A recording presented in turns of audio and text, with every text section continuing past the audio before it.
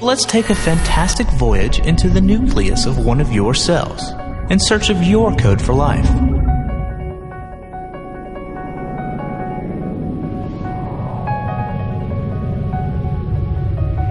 As we penetrate the outer cell wall, we find ourselves swimming in a viscous material called cytoplasm. And in addition to the nucleus floating in the cytoplasm, we encounter tiny parts of the cell. We pass ribosomes and lysosomes and Golgi and mitochondria on our travel. But our destination is still ahead, the very heart of the cell. This is the nucleus. Penetrating the nucleus wall, we encounter 23 pairs of DNA molecules. These are your chromosomes. You have 46 chromosomes and they come in pairs. One chromosome of each pair come from your mother and the other from your father.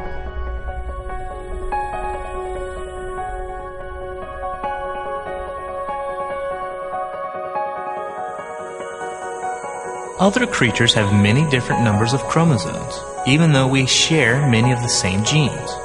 For example, the field horsetail plant has 216. A crayfish has 200. A dog has 78. Humans have 46. Mice have 40. A housefly has 12, and a tiny ant has only 2. As you can see, the number of chromosomes is not the indication of how complex the organism may be.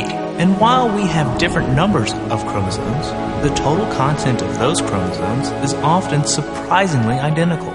For example, this infant and this mouse have a mutation in the same gene, which results in a similar white patch on the stomach and forehead.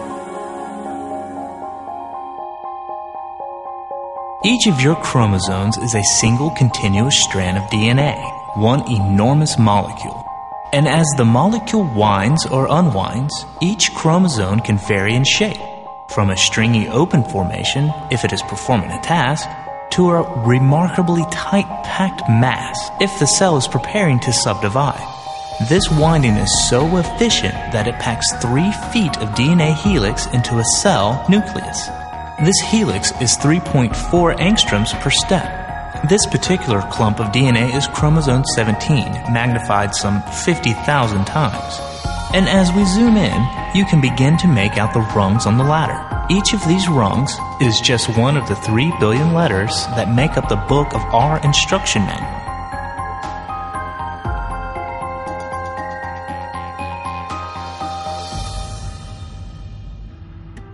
The U.S. government maintains a website with much of the current information about genes, chromosomes, and proteins.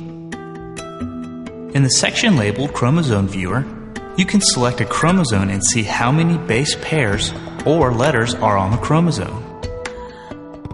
When you get to the web page for each particular chromosome, you can see a list of traits and disorders associated with genes on that chromosome.